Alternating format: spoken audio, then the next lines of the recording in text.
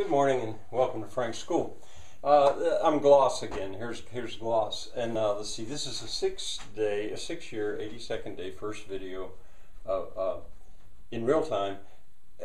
But I'm looking back. I mean, that's what Gloss is doing. He's going back and looking at Frank's School, and now I'm going up through the first year, the 41st day, second video, and I have since the last time I was here, Gloss.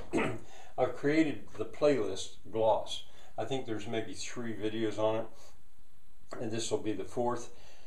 So, and just maybe remind you that a gloss is a commentary. Let me adjust that. I changed some things here yesterday. A gloss is a commentary, and so I'm in a sense taking my own course and I'm making commentary. Not too much really to say, though. I've been surprised at that. I thought I'd have a whole lot to add or detract, or not too much. What in this period that I've just covered, what I did there was I explained and went through this process called class vocabulary, which I've changed now. I'm going to call that words. And I'll keep you updated as soon as I know more about whether or not I'm able to get into the local jail with that experience as a volunteer teacher. I'll let you know. But in any case, I explain that. And there is a playlist called Class Vocabulary in which I show it other years where I made that effort to make it work. I covered that, and I also covered linguistics in a sort of a junior high school or 8th grade way. I mean, offering some fairly deep thoughts about linguistics, and I realized perfectly well that that's not normally taught at the to 14-year-olds or 13 or 14 years old. But I don't see any reason why they can't understand it, and I feel quite strongly that it's a way to set the stage for what's coming with the study of grammar and syntax, and then foreign language, which I explained. So that's what I did. And now, in a way, I'm only doing this because I've come to a pause, or at least a shift.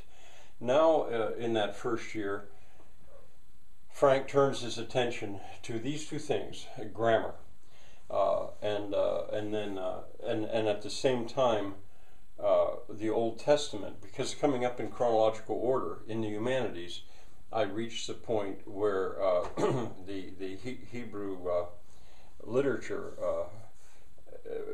we encounter that, and I call it the Old Testament, but I explain about, you could also talk about the Torah or the Talmud, or but I teach it as literature. Now, I was always taking a little bit of a chance doing this in a public school, because that's the Bible. I mean, people, it's a public school. You can't be teaching Christianity or Judaism or something. That's a religion in a public school. But as literature, I was never very seriously challenged on that. I think, actually, probably more parents were content or happy that I was teaching that stuff, maybe imagining that I was acting like a Sunday school teacher, which I was not. I was really dealing with it as literature. So anyway, that's coming, and so it seemed like a good place to pause. I'll be brief because actually I'm sort of anxious to go on. I find my course actually quite easy watching. I hope others can find it that way too. I don't know. I think it just moves right along. Oh, I know something I was going to say. So by now, I've introduced class vocabulary, which was really every week. I mean, that was a third of my time, the whole time I was teaching, really. So class vocabulary would be the first third or so of the period.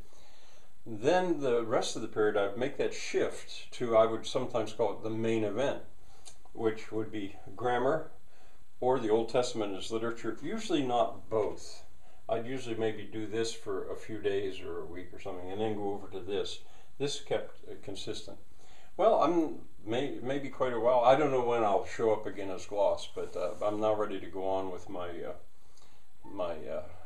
witnessing my former work. Bye for now.